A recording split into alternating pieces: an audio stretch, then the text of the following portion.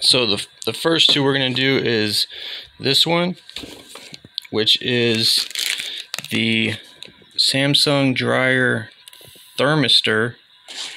That's the DC32, that's what that is. And then also the DC47 fuse, which is thermal fuse. Now check this out. You got the thermostat, a thermistor, a thermal fuse, and a thermal limit fuse. These all sound very similar, so if you were confused looking up these parts, that's why. But they're all different. I'm going to show you how to replace this one and this one right now.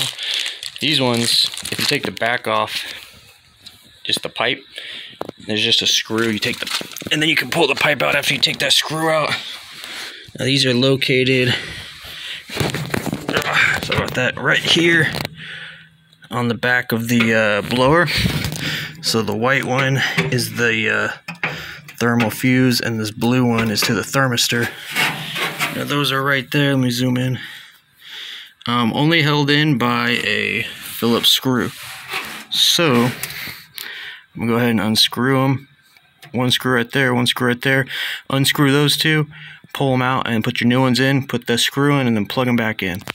That's how to do those ones.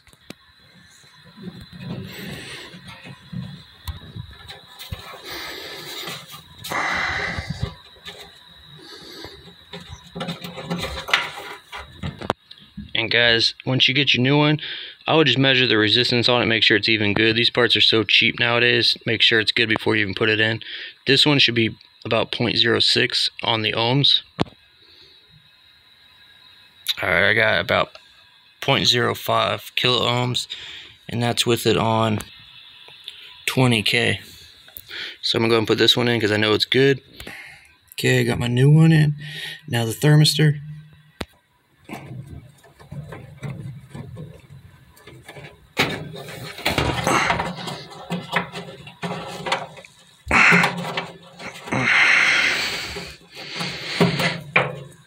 Got that thermistor now.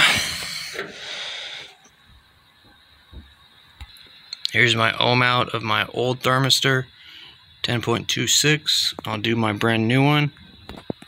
Here's my brand new one, about 9.8. Alright, I'm gonna go ahead and put this one in. Now on this one there's a little slot that this goes up into, and then once it's in the slot you go up into it, then you could put the screw in the bottom hole. Now you put the bottom screw in. Alright, I got that in. Now just put our connectors on. Boom, just like that.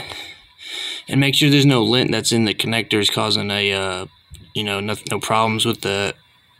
So that's how to replace those two sensors. Check my other videos in the Samsung playlist for more repairs on this dryer. Thanks for watching.